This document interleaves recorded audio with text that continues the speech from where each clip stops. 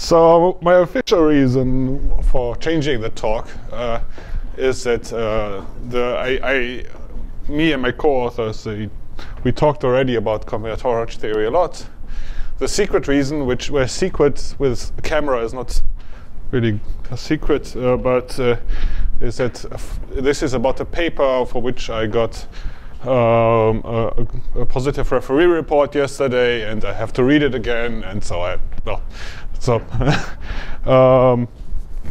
this is my reason for talking about this subject.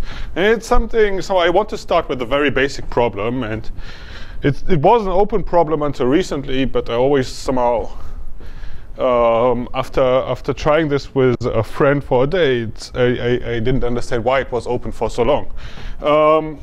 So the problem starts as follows.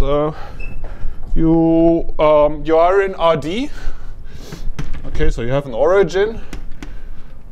And now I give you d+1 sets of vertices, or sets of points, each with their own color. So let's say one of color blue, such that the convex hull of each contains the origin with some imagination. All right, so this could be one. This could be another one.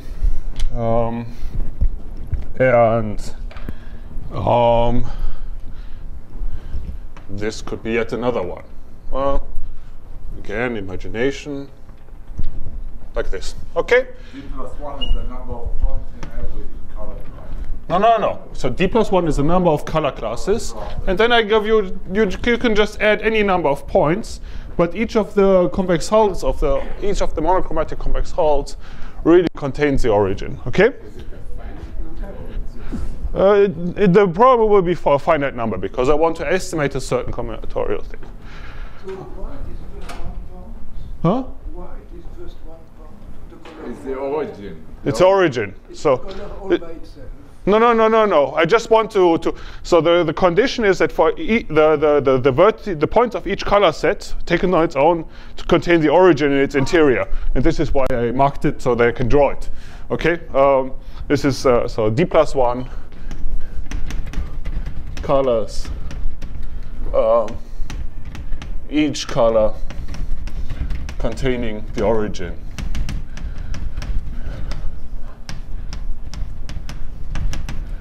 In the convex hull.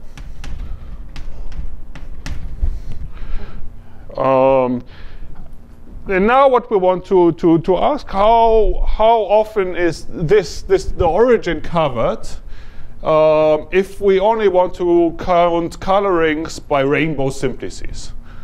Okay, so what would be a rainbow simplex? Well, I want to have a simplex on 3 vertices now that has where the vertices are somehow distributed over the colors. So this would be one example, right? So we want to count these kind of simplices.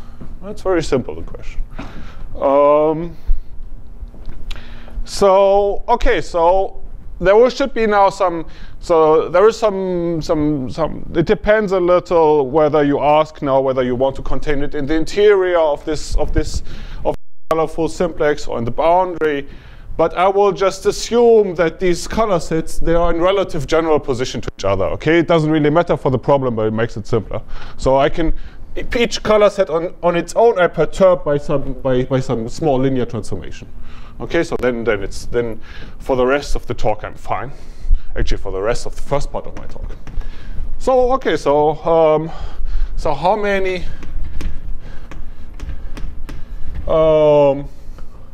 rainbow simplices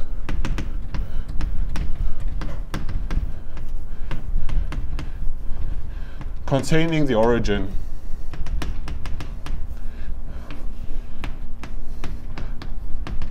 can there maximally be?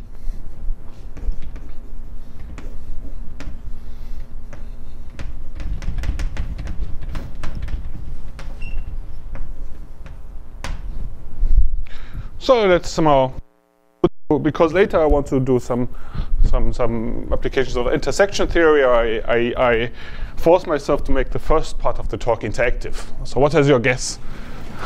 So maximally or minimally? Maximally. Maximally. So I want to bound the complexity from above later in certain. I want to bound the size of certain manifolds with given boundary. Since you never upper bounded the sizes of the sets themselves. Well, okay. So what terms? Okay, so. Very high numbers. So what I want to, in terms of, let's in terms of the number in I, which is just the cardinality of the color set, Vi. Well, I goes from 1 to d plus 1. Sorry. Okay? That's most important. Yeah, that's true, but I want a tight answer.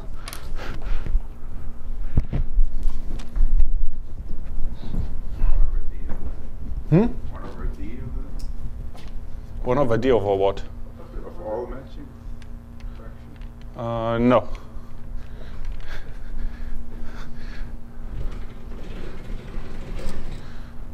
The product is a good idea. So we could try. What's this? Oh. So a product. Let's try to realize the product. All right. Do you have a configuration that you would propose? On the line, it's not possible. Yeah. So you put Okay. point, you put a simplex and you put Okay, so simplex. color in every, Yeah. The simplex has one deficit, right? What's this color? No, it's not a good color. What did I have? Green. No, this. Okay, the simplex has one deficit. It doesn't quite satisfy the assumptions, right? no, I mean in every point of the simplex you put an equal number of each color. Okay. You get over d to the d. That's a good suggestion.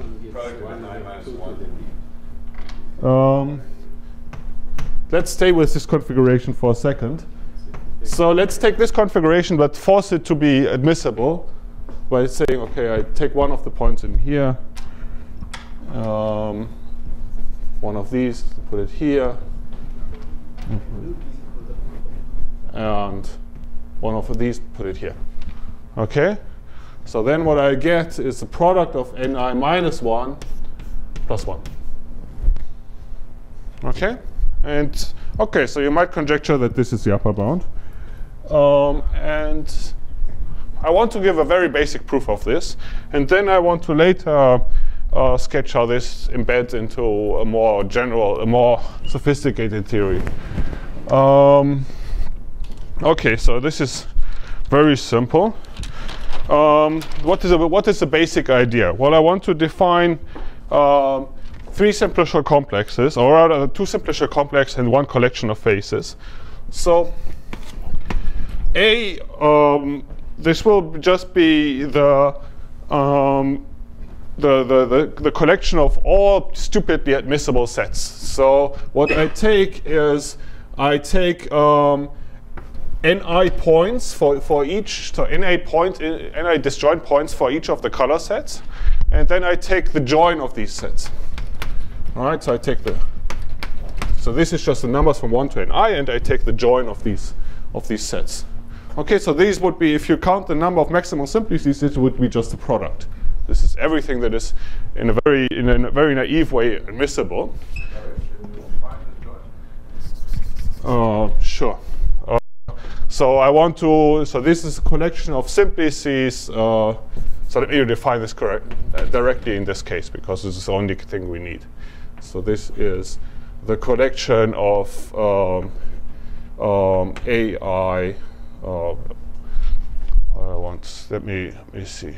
So I want to go over some subset S of the index set from 1 to d plus 1.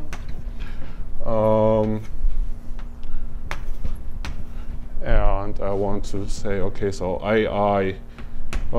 j, this is a collection of aij where j is in S and I is in, well, sorry, I is in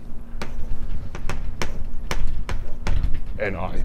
Okay, so this is, I take a point of, I take one element from every set, okay, and this gives me a simplex, but I'm allowed to leave out elements here. So I'm allowed to not take an element from the first set or the second set and so on. So this is a simplicial complex. Okay? So as a space, if I put an R in something very big. Yeah, you just take, just the union of the convex hull. Yeah, precisely. So now I want to look at G. This is a collection of good simplices. So these are simplices of A containing the origin.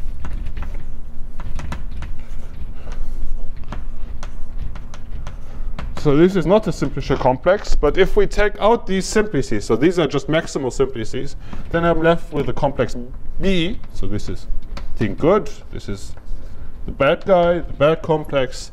So this is the simplices not containing the origin.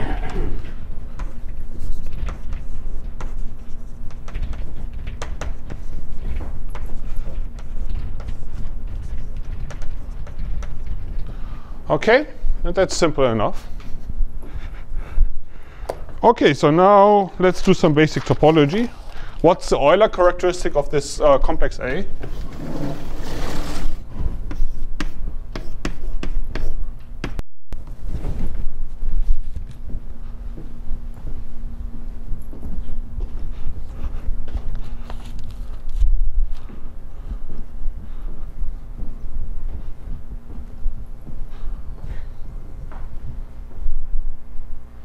So how many vertices do I have? Okay, so how many, I have one empty set. How many vertices do I have? It's just the sum of these elements, okay?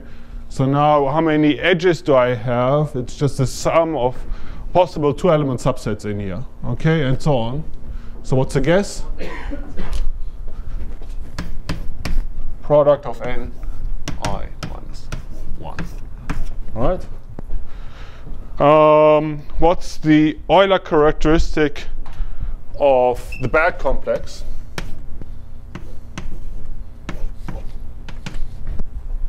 Well, this is not easily combinatorial. However, what happens to Betti numbers? So, what non-trivial Betti numbers can we have? Let's ask it this way. So, what non-trivial Betti numbers can I possibly have in this bad complex? Can I have a non-trivial d minus second Betti number?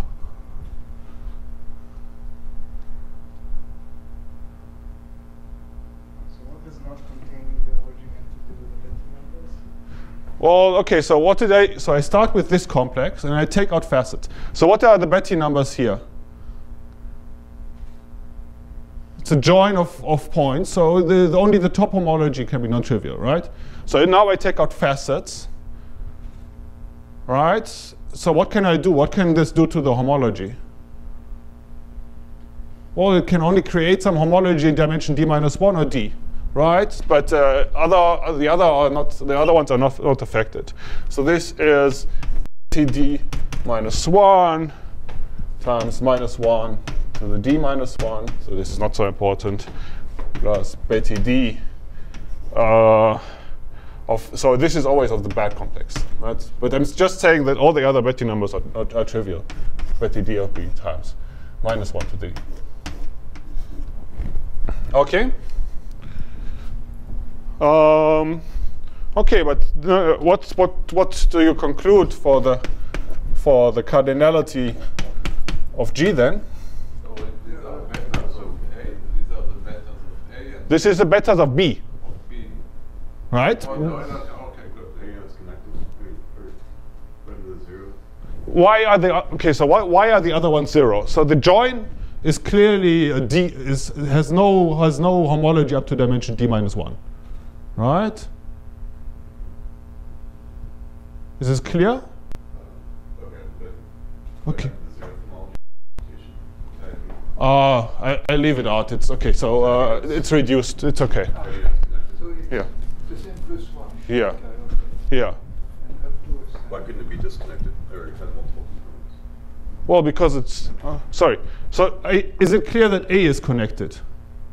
Oh, because you're just removing. But I just removed top dimensional faces. Right? It's very simple. So what is G then? What do I conclude? Well, it's just somehow G is somehow the Euler characters. These are just open cells of dimension D, right? So there's really nothing here to do. So this is just a product of the Ni minus 1 plus Betty D minus 1. So you have to be careful with the signs here. But this somehow here another sign comes in. It's precisely the sign of Betty D of B minus Betty D of Betty D of B. Okay, that's it. So if we want to show that the product plus 1 is the maximum that I can ever attain, I would have to show that this Betty number can be at most 1. Okay?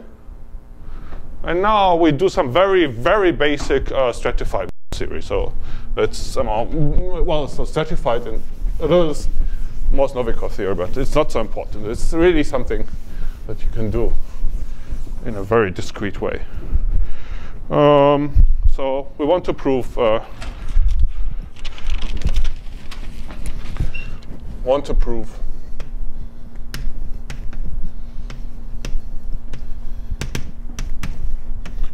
Betty D minus 1 of B is at most 1. It will be actually precisely 1, but this is not so important. Okay, so how do we do this? Well, if you don't know how to, then let's do it for some example. And I unfortunately deleted the example, no? Or did it? Wait. No, I deleted it, unfortunately. Sorry.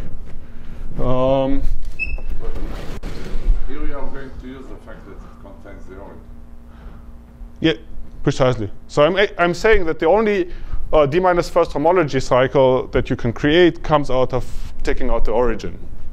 Right? So just somehow that the only homology cycle is precisely the homology cycle of our D minus the origin. So it's very simple. So let's say let's start. Sorry, I deleted it, which was very stupid. So let me do this again.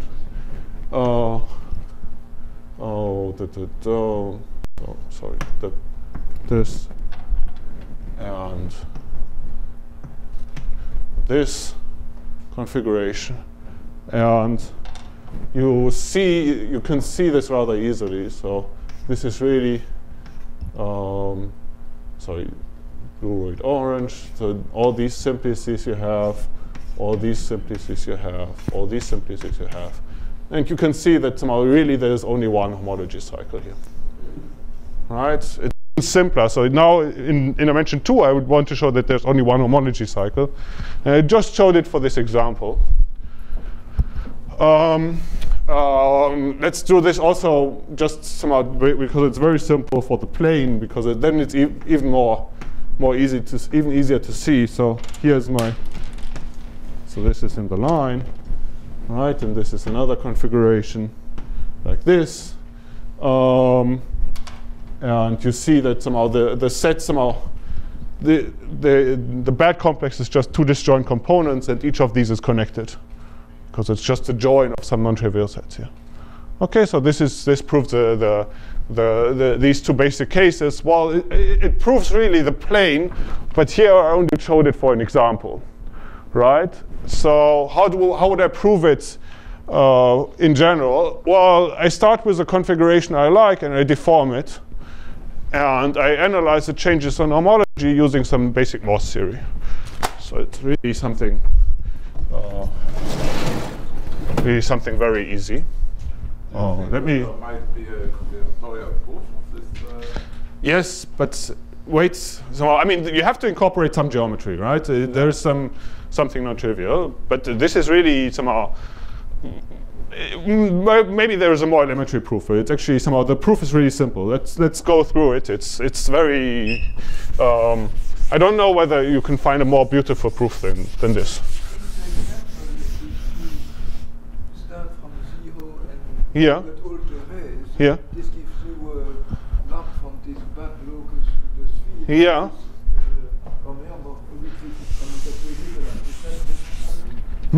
No, it's not a homotopy equivalence. So, for instance, the Betty D's can be not trivial. So this is precisely. So this is an exact bound, right? This is not only. This is not a bound. This is a formula, right? And indeed, you can find configurations where this is lower than maximal. Let me give an example. So here I claim that you can find configurations with non-trivial first Betty number, right? So what I do is I take this and I add another point here. So now if you look on this side, you have really a quadrangle on 4 points. All right? So the join is really these 4 points. Right? And joined like this. And so you have a non-trivial first Betty number. So the bound is precisely off by 1. Okay? So it's not a homotopy equivalence. But indeed we use some kind of fiber theorem now. So let's do this.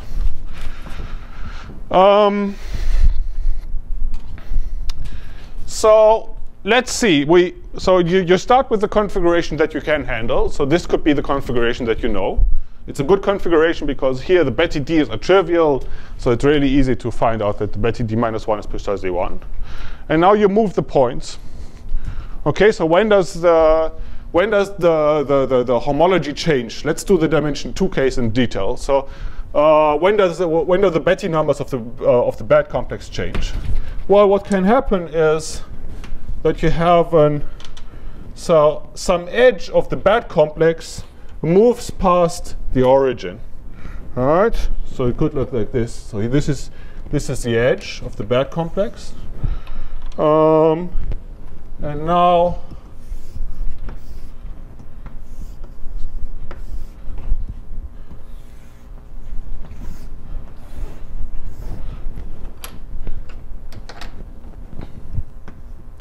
it moves past the origin. So these are the color triangles. So this is a bad an edge of the bad complex on colors red and blue, and then you have some other green vertices here, right? And now you move past the origin. So before these complexes were in G, and these simplices were in B, but now it changes, right? So what is the homology that you can possibly create here? Well, the homology really corresponds just to the attaching one-dimensional cycle here. So these are the cycles that you can create. All right, and you don't create anything in dimension, any one-dimensional cycle on this side, right? So these simplices you add, right? You could only kill possibly some homology in dimension 1. Here you remove one, and this can possibly create some cycles. So now, okay, so let's see. So in this moment that I moved past this, so now I'm here, I could have created this homology cycle. And I might be a little stuck for a second until I want to use a second Morse theory trick. What I do is I take a line through the origin, or in general a hyperplane, and I rotate it slightly. Okay, at some point this line will contain this red vertex. Okay, so I rotate it. And so if it contains the red vertex, or the hyperplane contains this red vertex, then it has, okay, so then you can project along this hyperplane, and then you have then you have again this configuration of the same kind in the projection, right? So you have some blue points on so you project along this line, so right, so you project to this line, and now you have some blue points here,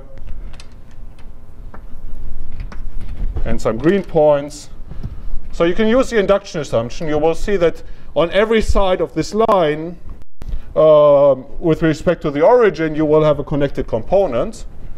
But this means that these two, the critical, this one cycle at the critical locus that you created here must be boundary to some two-dimensional membrane, right? So it must be boundary to a two-chain. And now you just extend this along this Morse function, and you see that this must be actually trivial just by simple induction. Okay? And this is so you used Morse theory twice, once by induction, once by knowing it for a simple configuration and then deforming it in general position, and then you're done. That's it. There's really nothing happening here. Even in the plane, I don't see what is the simple configuration if each color has more. So the simple configuration I start with is I put all the colors on one simplex, but now this is not admissible, right? Because the color sets don't contain the origin. What I take is one point and I just move it here. Why? Oh, it's a convection of all of them. Yeah.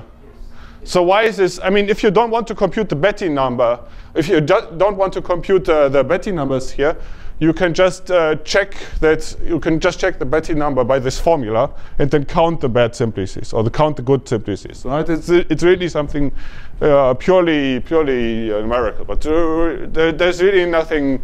There's really nothing happening here. So it's easy to see that the Betti number is at least 1. Just because you created some non-trivial homology by removing the origin. And it can be at most 1 just because you can count the good simplices in this configuration and just apply this formula there. That's it. There's really no mystery here. Okay, good. So this is some basic problem. It stayed open for quite considerable amount of time, but it's really easy to solve. But now I want to see this problem in a more general context. And what I do is now I use vector space duality, or what's combinatorialists call Gale duality. So I have this point configuration, right? I have a point configuration of different colors. So I have some color sets V1, V2, and so on. And this is a color set, so this is in RD. So this is really somehow, this is a matrix with d rows and sum of ni entries where the ni really in all interesting situations are larger than d. So now I have this space, and now I can just write down the annihilator of this matrix, and this will complete my matrix to a d time to an n, well to a big N times n matrix. Yeah. VI is a set of bound or one? VI is just V1 is every color. Column is a point. Every column Okay. is a point. Yes. Okay. The first we put the blue ones and the red ones. Precisely. So how does this how does this help me? Well, now I have a dual configuration. So this is a configuration of big N points in RD, and I get a new configuration of big N points in Rn minus d. Okay, and what it turns out, the whole, huh? Yeah. This is just vector space duality. It's no. No, I didn't say. This is a kernel. Yeah, precisely. Basis for the kernel. Precisely. It can be, I mean, you have many choices. You put an arbitrary. Precisely, but the matroid is determined, or actually the oriented matroid, because I'm working over the reals. Okay, so the relevant combinatorial data is determined. This is the essence of what is called Gale duality, right? Usually it's used in the other way around. So people want to try. People have some high-dimensional configuration where the number of vertices is almost the number almost equal to the dimension, and then they want to transfer this to studying many points in a low-dimensional configuration. So this process here is called gale duality.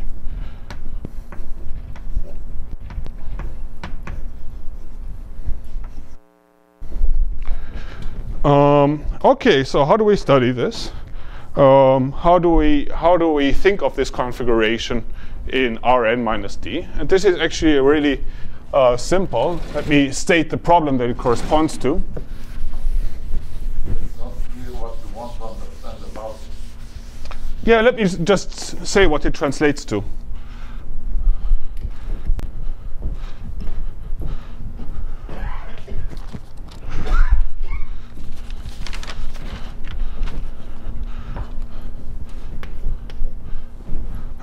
And this is the problem of complexity, also called the upper bound problem.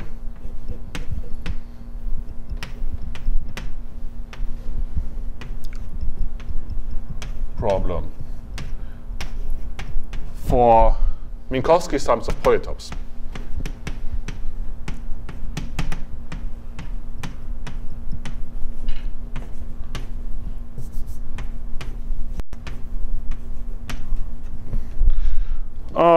So what's the problem here? Well, okay, so I gave you m polytopes.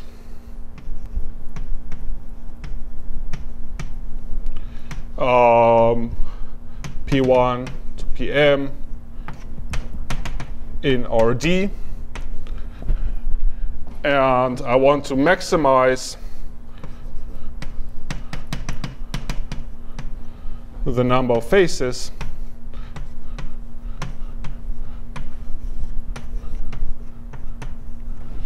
of the Minkowski sum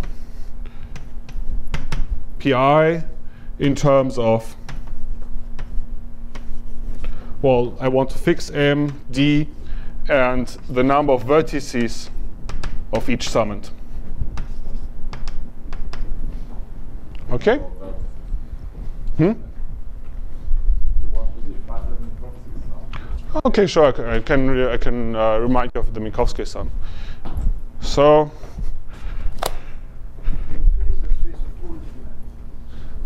well, this is actually this is mixed facets if you think about it. This is only bounding the number of facets of the Minkowski sum on certain simplices in high dimensions.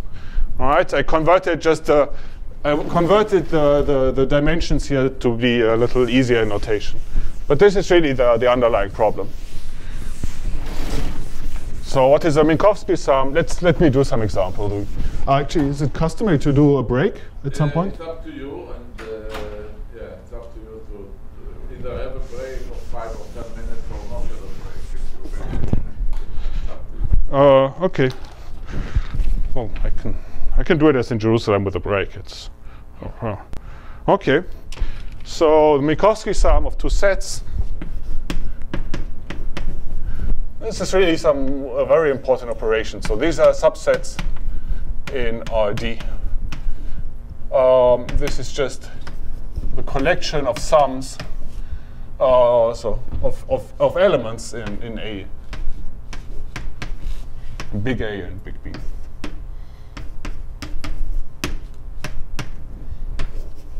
Okay. So let's say we have. Let me make some examples, and I want to really do the Minkowski sum of polytopes, of convex sets. So let's say we have this segment and this segment. What is the Minkowski sum? Yeah, it's a rectangle. If I add this element,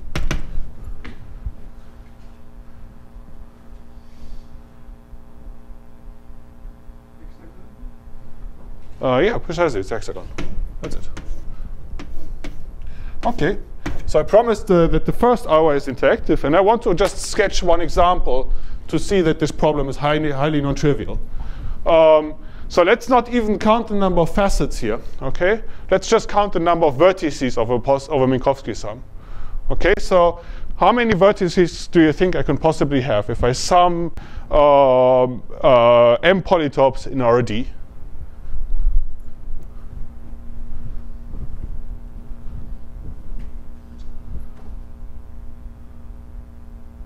So what's the trivial answer? What is the trivial upper bound?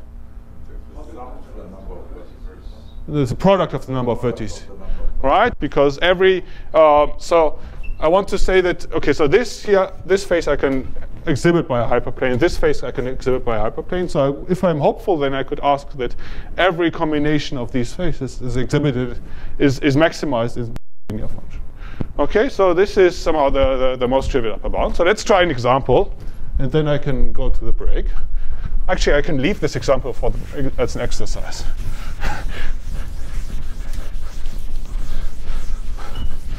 So let's try very basic. Let's try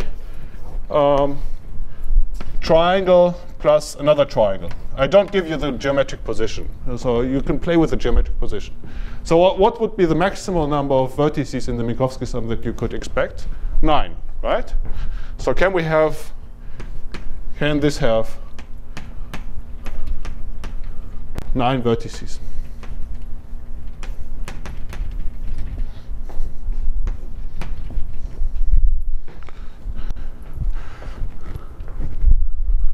So what are the best constructions that you can give me?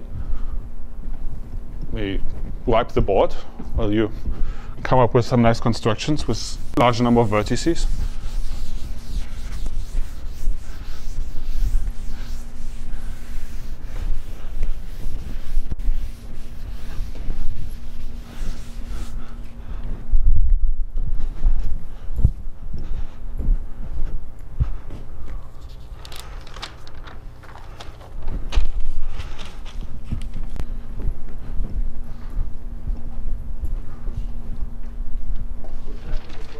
Huh?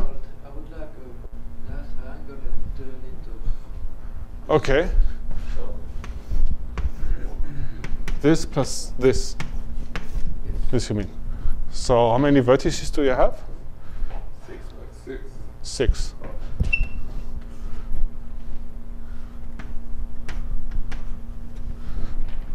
Okay. Anyone can give me more?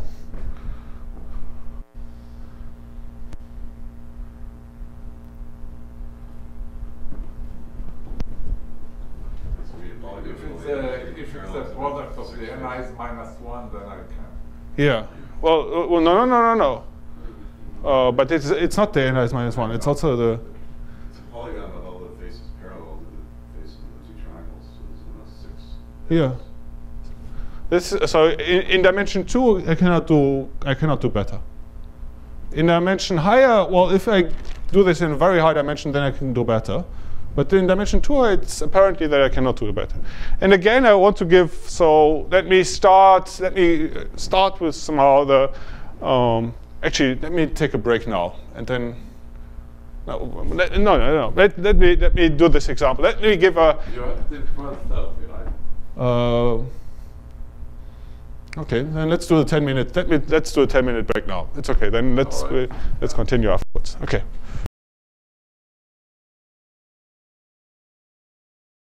Now this is the second part of we're doing it wrong and then we're doing it right. So let's try to understand why this cannot have 9 vertices. And it's a cute trick that is very powerful. But for before we understand it really, we will use it in the wrong way. So let's say we want to analyze the sum of 2 triangles, so the sum of m polytopes in RD. So what could be a useful tool for this? Well, there's something called the Cayley surface or the Cayley polytope.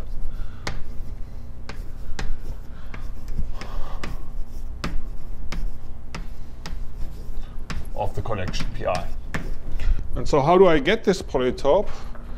Well, I want to in some way encode the Minkowski sum. So what I do is I put this, my first polytope, or every polytope of this, I put in a parallel subspace. So in the case of I have 2 summons in dimension 2, then I put 2 summons in parallel hyperplanes. And now I take the convex hull of these 2 summons. I should make a larger picture. Let me see. This and like this. color, so the convex hull will look like this.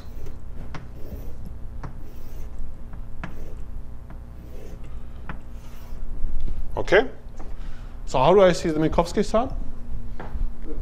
Yeah, besides they got just in the middle.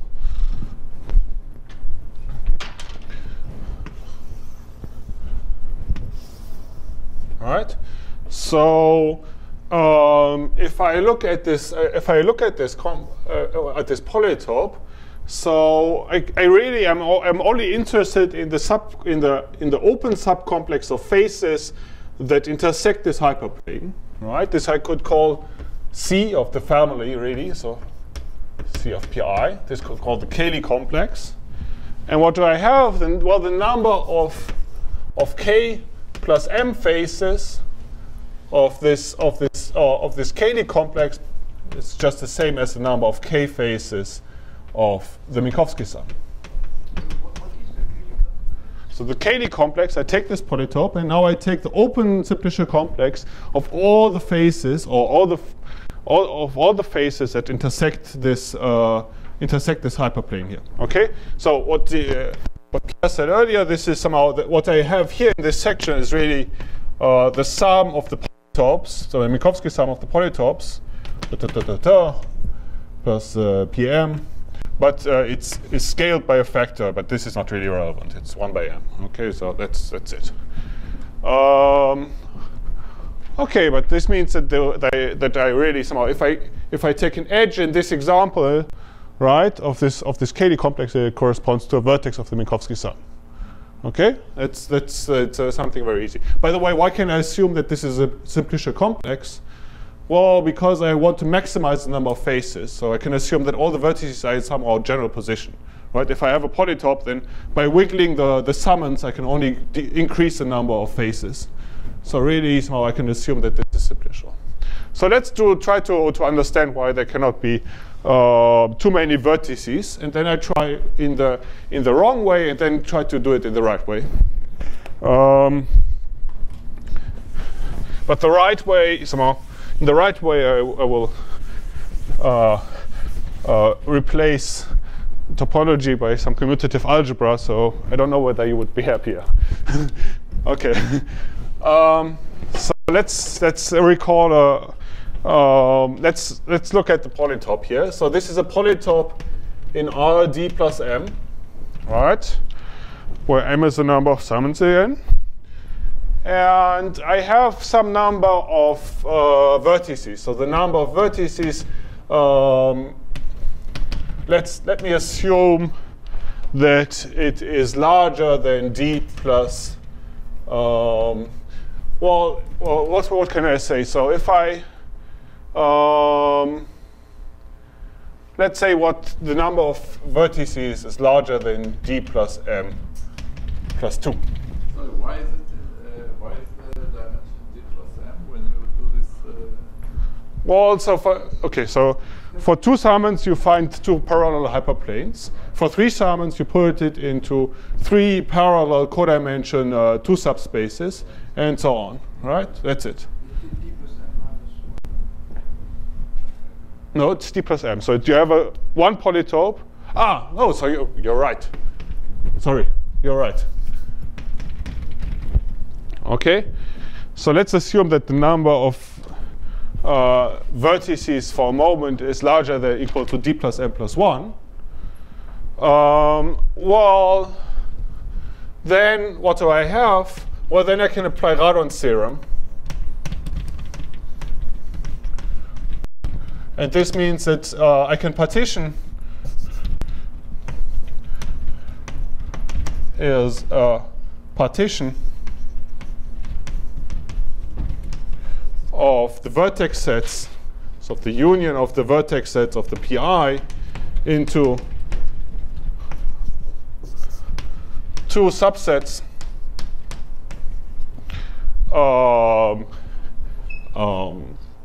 What are my two subsets? Let me just call them W and W prime, such that the convex hulls intersect. Convex hulls intersect.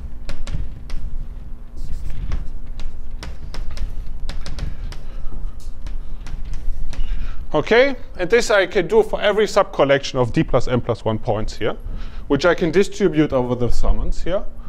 Okay, but what does this mean? Well, the convex halls intersect, then I select the smaller of these two sets. This can be of size at most m minus 1, but then this corresponds to a face that does not intersect, that is not in the boundary of the Cayley polytope when I intersect it with this hyperplane. Okay, so in particular, this means that there is a vertex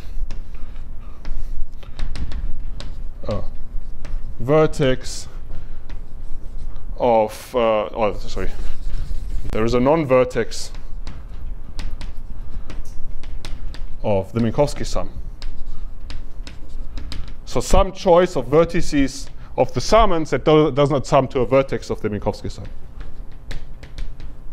So let's see when this condition is naturally satisfied.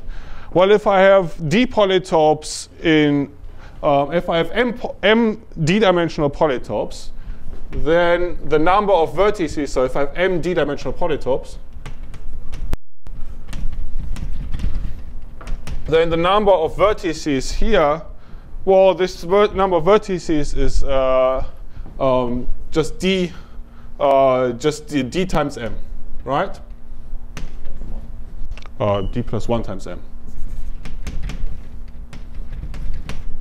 Okay? And it turns out that now it is easy to check that there is a subcollection that will not define a face by just this argument. Okay, in particular, you can conclude that if m is larger or equal to d, then the number of vertices of the Minkowski sum pi is strictly smaller than the product of the vertices, product of the ni. What is Radon's theorem? Radon's theorem is that if you have d plus d plus 2 points in RD, then you can partition it in this point set into two parts, such that the convex hulls of these two sets intersect. So something very basic. It's and I use it to I use it to show that there is some face of some collection of vertices of the Cayley polytope, which will lie in the interior because it will intersect with the convex hull of some other collection of vertices here, but then it must be already an edge in the interior and cannot be in the boundary of the Cayley polytope. Therefore, it cannot be corresponding to a face of the Minkowski sum.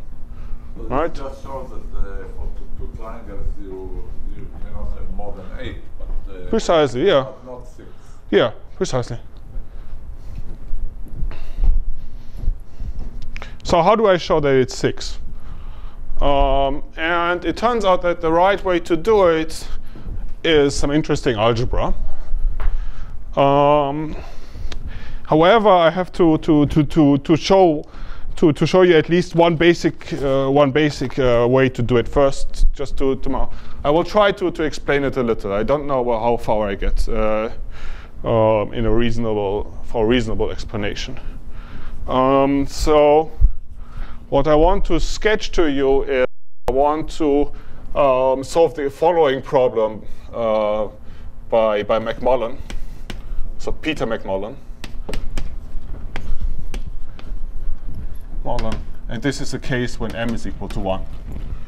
So I want to just ask, if I give you just a simplicial polytope on the given number of vertices, how do I maximize the number of faces in each dimension? Okay, and I want to introduce the algebraic toolkit there, and then after this I can sketch how you solve this problem in a tight way for Minkowski sums. Okay, so what do we do? So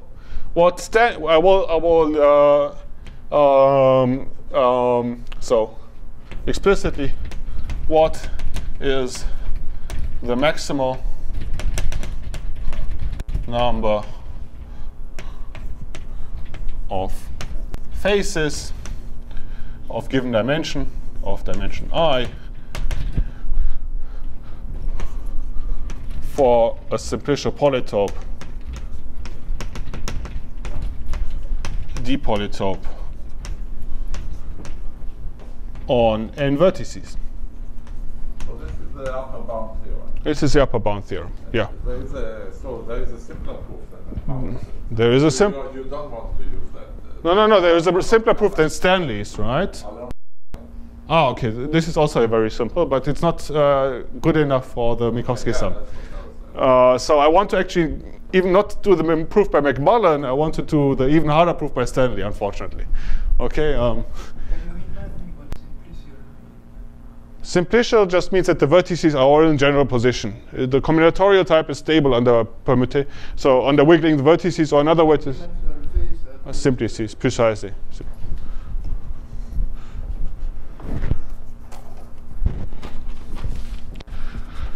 Okay, so how do we do this? I will go very slowly, so don't worry. It's let's assume that I is less or equal to d half. So what is the maximum I can expect for fi minus 1 of p?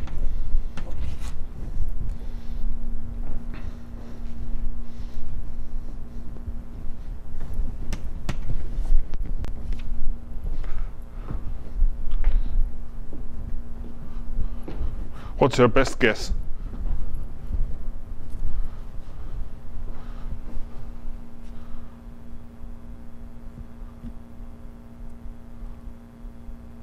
Well, I could just try to have every subset, right? Every subset of size I be a simplex, form a simplex of the polytope, right? So what would this get me? Is just n choose I, right? Okay. It turns out that this can be realized. So this is tight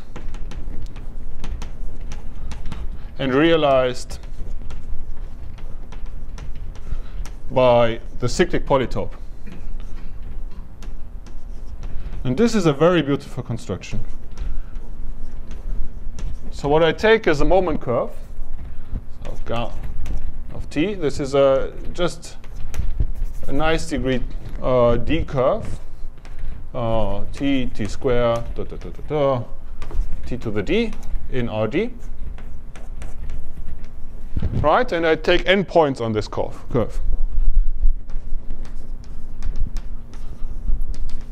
On the moment curve, well, the image of. Okay, and now I take the convex hull. And it turns out that this is somehow very easy to check that this attains, at least for I less or equal to d half, I attain this bound.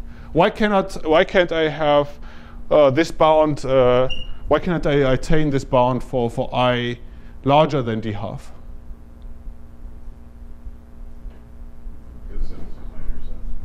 How? How do you see this? It's already on the blackboard, so it's.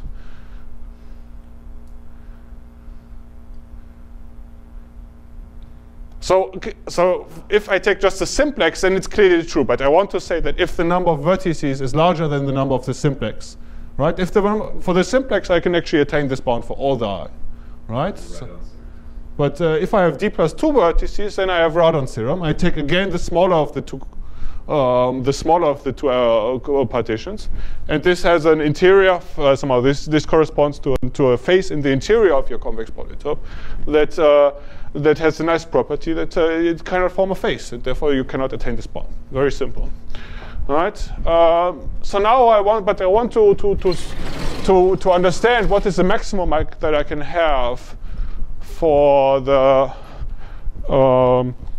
upper bound for I larger or equal to d half, and then you look up Wikipedia. And you find out that there are relations between the entries of I lower than d half and I larger than d half. Okay, so these relations are called the Dehn-Somerville relations.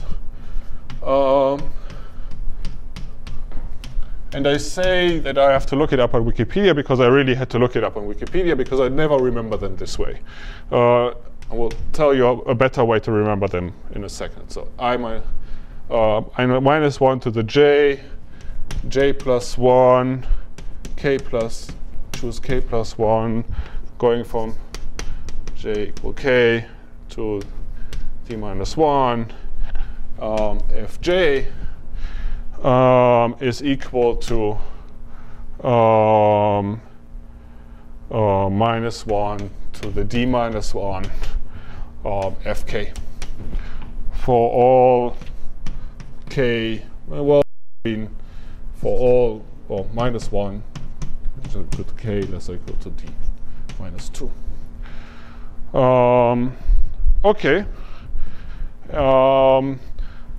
You might not see it, and I don't somehow, I don't also like this formula, but what you can see is that you can compute all the entries of the phase numbers, all these fi for I larger than d half, by a simple inversion of this formula from the entries for I lower than d half.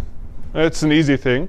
The problem is, of course, that you already see that this formula will not have this formula will not present the coefficients in the upper half as a positive sum or non-negative sum of the coefficients of the lower half.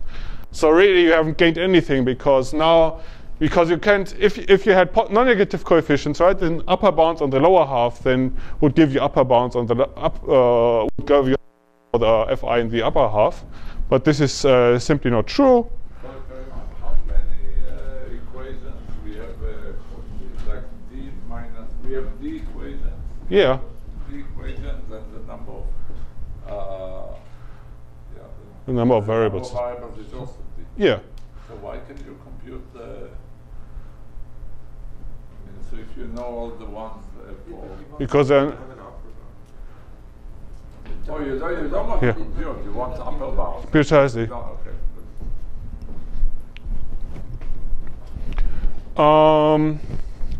okay. Okay.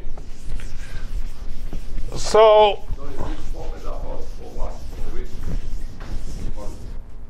for all simplicial polytopes, for all actually simplicial spheres, but that's not good. Yeah.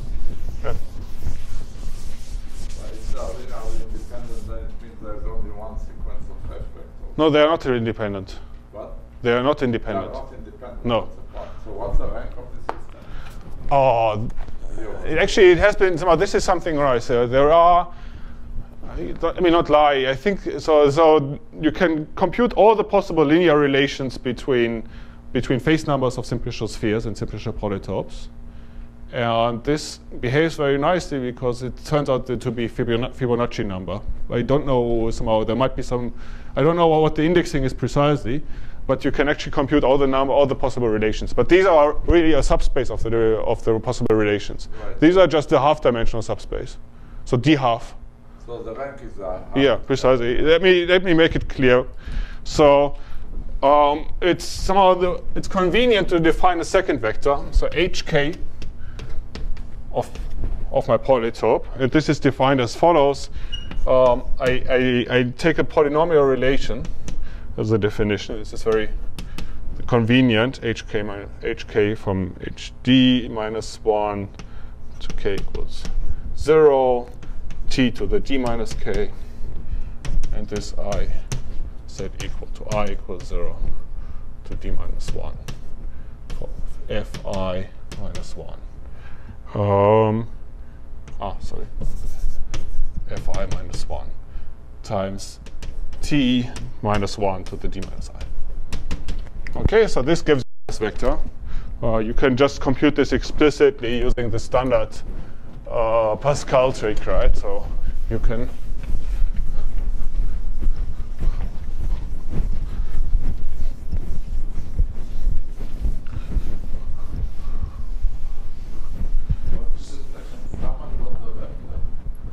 fi minus 1? On the left. Hk times t to the d minus k. Okay, so these are two polynomials. So how do you compute this explicitly? So you take, you write these entries into a diagonal, f0, f1, and so on, up to fd minus 1. And now you take iteratively the difference between the two adjacent entries. So this one minus this one is the same as this one.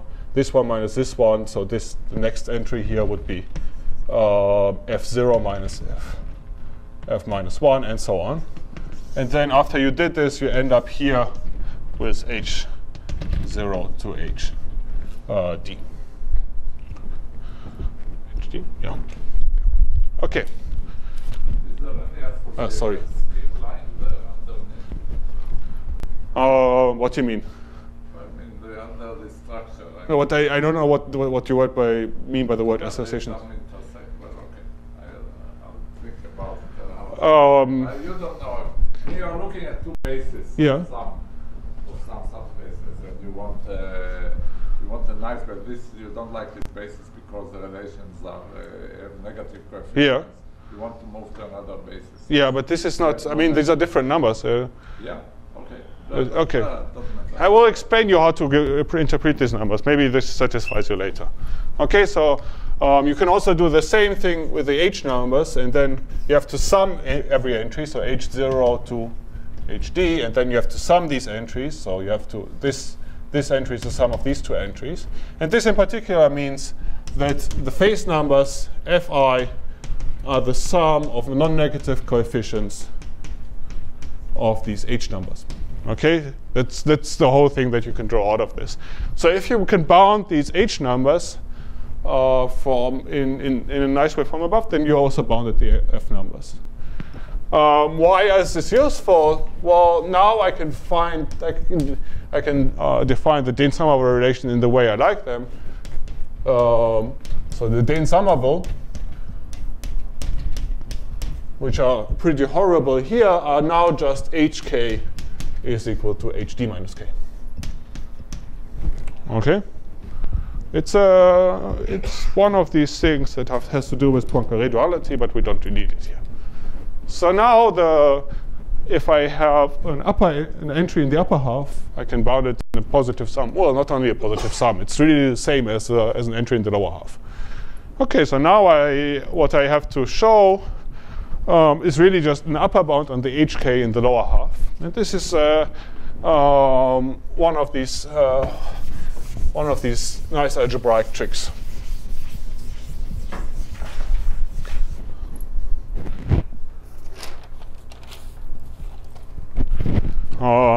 Okay, so how do I do this? So I define a ring. So I want to define a ring A of P. And this is defined as follows. I take a polynomial ring over the reals. And here I say that the variables, they are associated to vertices of P. So if I have n vertices and the indexed in for 1 to n, and now I take out of this ring an ideal I of delta. So I of delta is defined by saying that is generated by monomials of the form x to the alpha, such that the support of alpha is not is not a phase in P. All right, so this is a very canonical thing to do if you want to talk about the simplicial complex, right? So you take this ring that encodes everything, and now you take out everything that doesn't belong to your simplicial polytope. And now you add to this another ideal. And this alpha is only zeros and ones, right? What? These alphas? No. Well, yeah, you can actually choose it to be zeros and ones. That's correct. Yeah, because everything else is every higher degrees in the ideal generated by this. So that's fine. Yeah.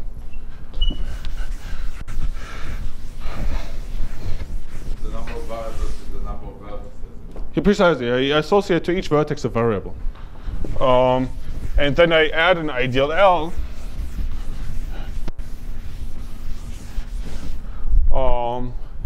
And L is generated by the global linear functions.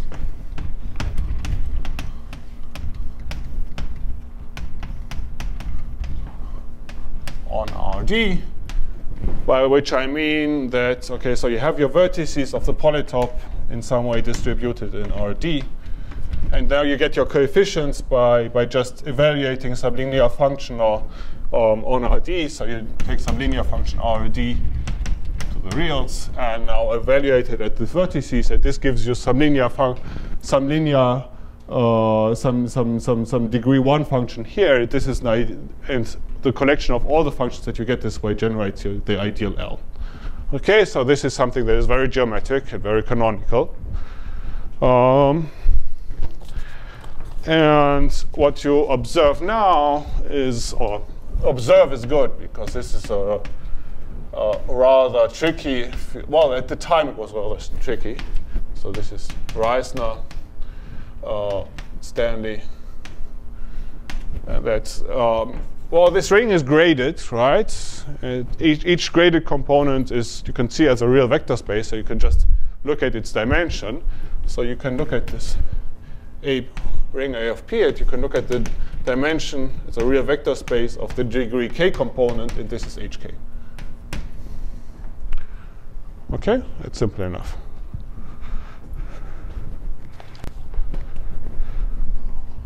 Okay. So how does this help me? Well, this ring that I have there is also generated in degree 1. It's commutative. Yeah, so this is A is generated in degree 1. In how many generators?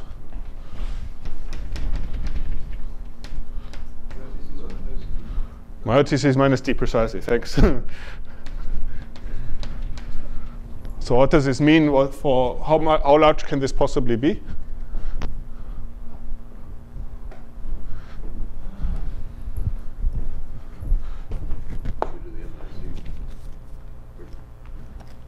So if it's not so. So n minus d minus 1 plus k, choose k, is one of these somehow things that you have to remind yourself of. They go beyond the usual binomial. Okay, so but this means, okay, so it turns out that this is, if you transform this back to the phase numbers, this is precisely for the lower entries, is precisely the bound that you want. But this also gives you the entry for the bound for the higher entries. So this solves the problem. Okay? That's it. So this algebra makes it simple to solve this upper bound problem. So this is a standard proof for Reisner. This is precisely the Stanley's proof. So how does this help me if I want to study Minkowski sums? Well, yeah, but then somehow, okay, so now here the trick was that somehow the HKs, they are represented in some of the HKs for the higher entries are represented by HKs of the lower entries, and this means that this gets very simple. But the algebra will help us for Minkowski sums in a much more sophisticated way. There is a very cool convolution on the level of the Stanley-Reisner rings once we pass to the Cayley complex and the Cayley polytope. So let's now return to the Cayley polytope. So let me leave this definition there.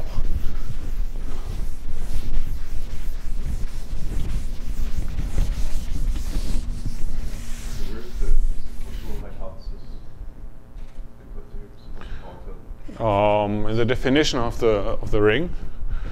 So this algebraic object is canonically associated to simplicial complexes. You can also work hard and find a nice algebraic object that is associated to non-simplicial, to general polyhedral complexes. But then you have to pass. So this is kind of the cohomology of a certain variety. Okay, but if you want to go to non-simplicial, you have to go from cohomology to intersection cohomology, and this is much harder to work with. So there isn't a canonical algebraic picture, but I want to avoid it at any cost. Anyway, for the upper bound theorem, you can assume simplicial, right? Because you can always increase the number of faces by wiggling the vertices into general position. But you're right, I'm hiding this non-simplicial under the rug. It's very important though, but it's not something that I think I could explain in the remaining half hour or so. Yeah.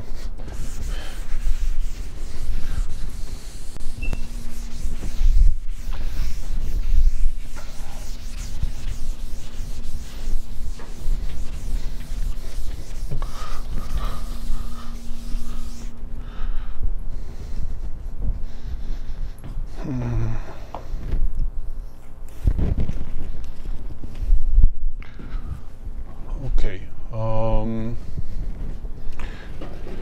So let's remind ourselves of the situation. We had some simplicial complex associated to the problem of solving Minkowski.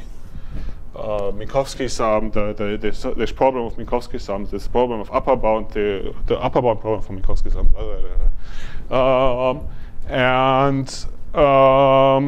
now we claim that there should be a nice ring picture to analyze this. So how do we do this? Well, okay, so I have an open simplicial complex. That is some other, it's really, you can think of it as a pair of a simplicial complex and a subcomplex. So what is a subcomplex? So the simplicial complex is, let me denote it by Pi, I, and M. Let me call this index set. Okay. So this was the open simplicial complex, but now I take its closure. So I take all the faces here as well. Okay, so this is, so now I basically just, I force it to be downclosed. I force it to be an order ideal. Okay. So now I have really a simplicial complex, and now I could apply this this construction here. But I really only want to look at the faces that are intersecting this object in the middle. So what I take is this union is this modulo its boundary, boundary C bar, which is just the union of Cayley polytopes, so the closures of Cayley polytopes, C of Pi, where I now goes over a collection S, which is a strict subset of the original index set. Okay? So this is a relative, it's a pair of simplicial complexes now. Just a question of the M equals 1 case, the upper bound theorem. Does the moment curve, I mean the cyclic polytope, maximizes simultaneously all the phase numbers? Yes, precisely. This is what it shows, right? Yeah, so okay, so let me say it again. So what does this show? The cyclic polytope maximizes the lower entries, right? But what this shows is that after the transformation of H numbers, this also maximizes the upper entries. So this is actually a very cool thing. So these polytopes that maximize the lower entries, I up to D half, they also maximize the upper entries. And the same thing will happen here. The same thing will happen here, but it's actually something very interesting that pops up in all kinds of.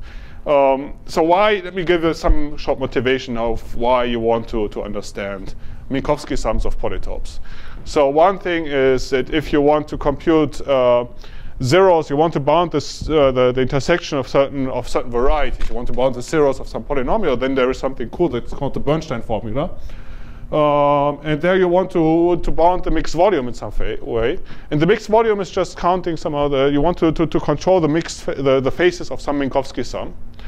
And if you do this, well, then you can write on a nice bound. So the Minkowski sum, this upper bound theorem for Minkowski sums comes in. Then there's something. The Bernstein formula is not about the number of vertices in the Newton polytope. Already the number of vertices of a Minkowski sum, as you saw, is something that is non-trivial, right? So this is. That's what happens there. Right? Yeah, precisely. The number of facets is important for for counting certain complete intersections of, as far as I know, people apply it mostly to tropical varieties, but I think that's so. So this comes in for bounding certain complex complete intersections. There is it comes in some completion problems of matrices. So there you want to actually so you want to you have some pattern matrix and you want to complete. You want to complete the matrix given some conditions on the rank, and then you can also reduce this to some problem of Minkowski sum.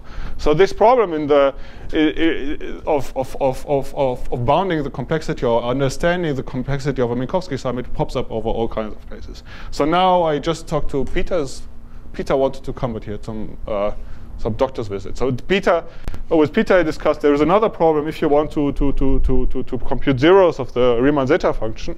In a very fast way, and you also want to understand convolutions of moment curves, and these convolutions of moment curves can precisely come out of Minkowski sums of certain trigonometric moment curves, and this again, somehow you want to understand these, and this Cayley surface and the Cayley polytope. This gives you an enumerative way to do this in a nice way. So it pops up all kinds of places. So I'm sorry, I think you told me yesterday that I should motivate nicely, but I could spend like 2 hours on the motivations alone. So it's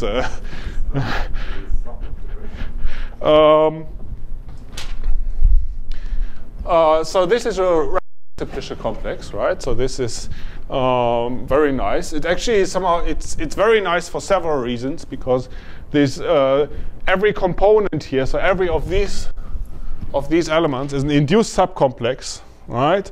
It's an induced subcomplex of its vertex set. So every face, so let's look at this example. So every face between vertices of this lower of this summand is actually a face of this summand, right? So there's no face like this, right? It's something that is rather interesting that comes in the algebra rather nicely. So now you can look at this. You can look at this. How would you define the Stanley-Riester ring of this object? Well, let's call this delta, and let's call this gamma. So what would you do if you don't know how to help yourself? Well, you can look at the kernel of A delta to A gamma. Okay. So this is no longer a ring, it's a nice module. This is a nice module over the original Stanley-Riester ring over Rx. And you can try to study this, and there are all kinds of nice things. So one of the important things of this, let me denote this by A let me actually denote this by M for module of the collection CPI. Okay, well,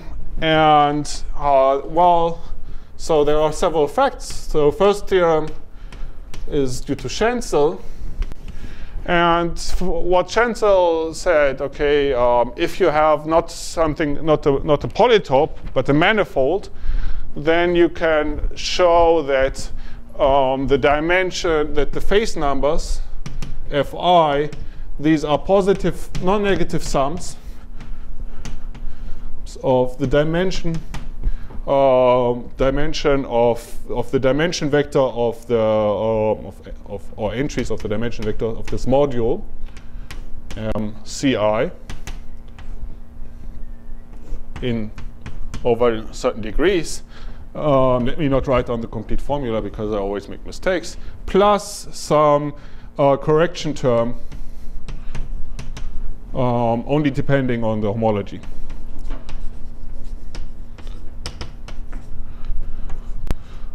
On the homology of this complex Ci.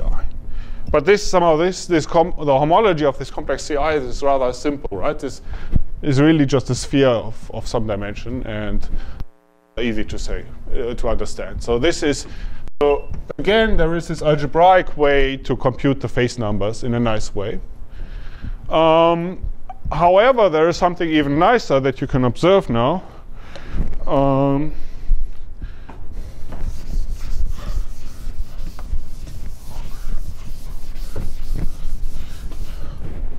Well, you can look at what is this module really.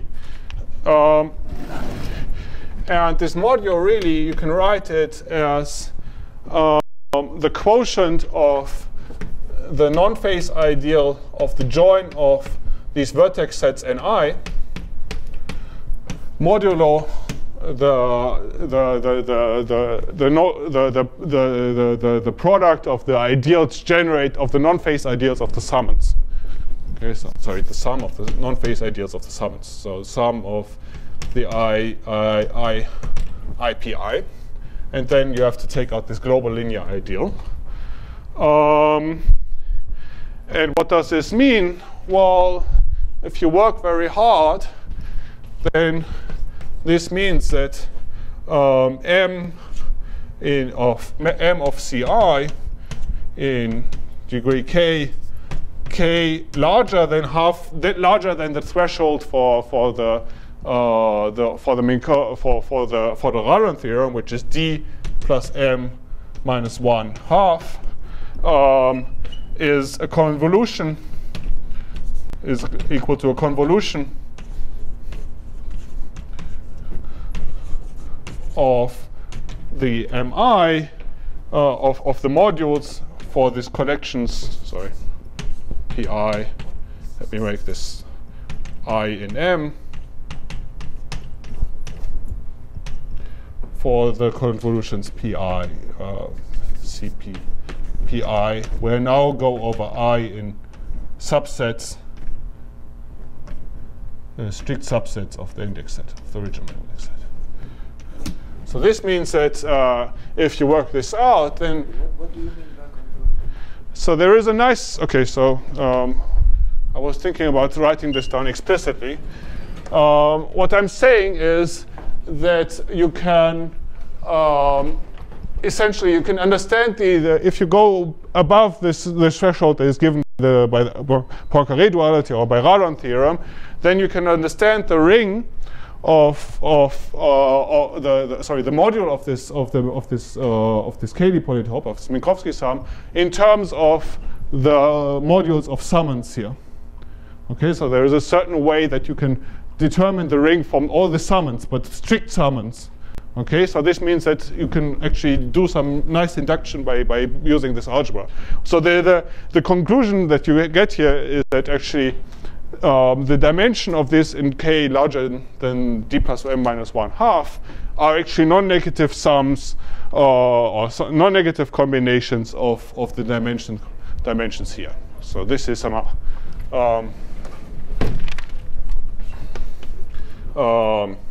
so the dimension of this m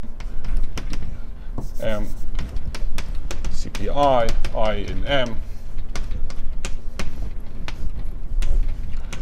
is a non-negative combination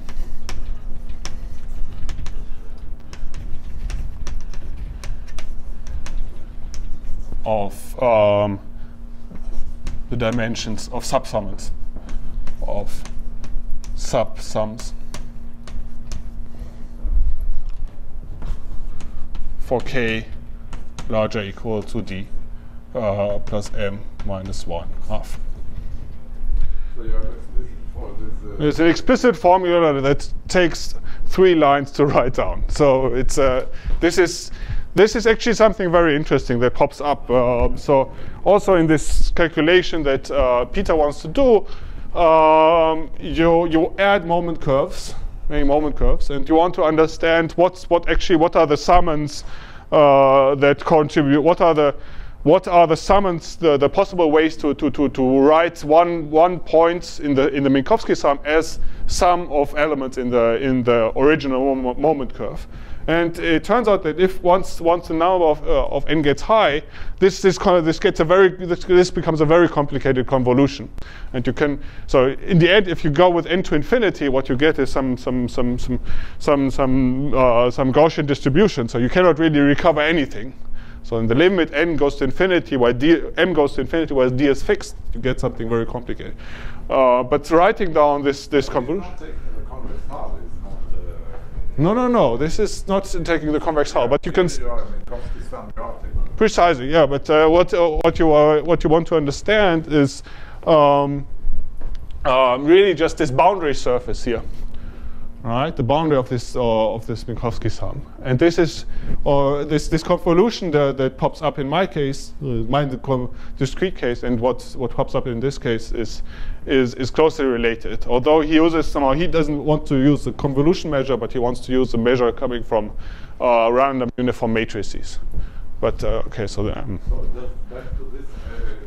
So for the equation you showed us is extremely simple. In the case m equals 1 plus hk is hk minus k. Yeah. What is it for 2? Is it simple for 2? No, it's already it's already very complicated.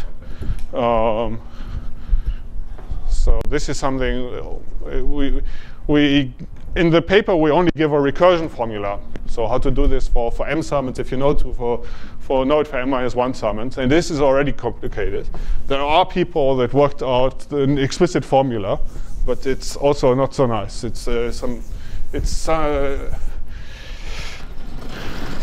There seems to be some hardness of computation here, but I never thought about making this explicit.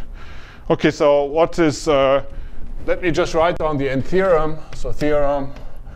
And this is myself and Sanyal.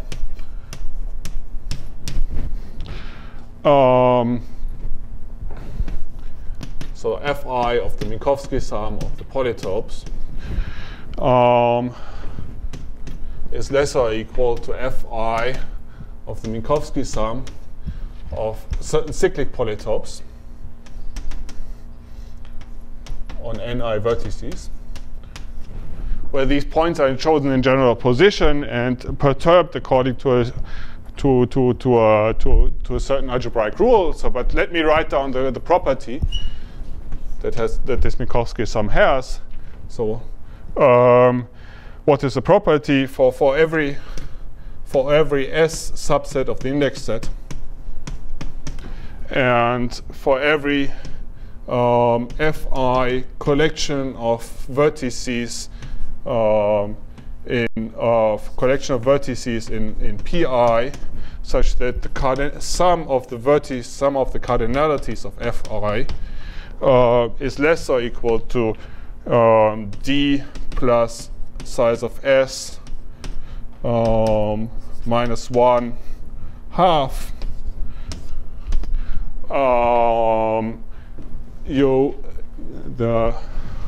let me write it down here. The Minkowski sum of the Fi is a face of sorry, this is cyclic. Is a face of the Minkowski sum of the cyclic polytopes.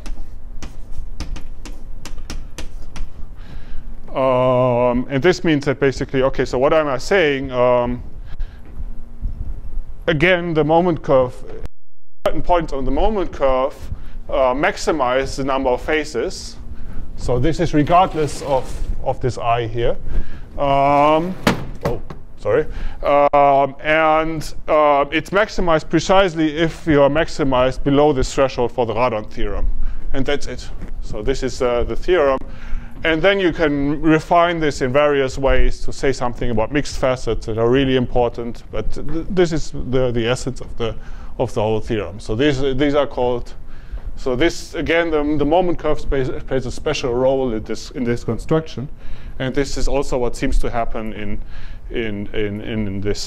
various problems that are concerning these Minkowski sums of certain algebraic curves.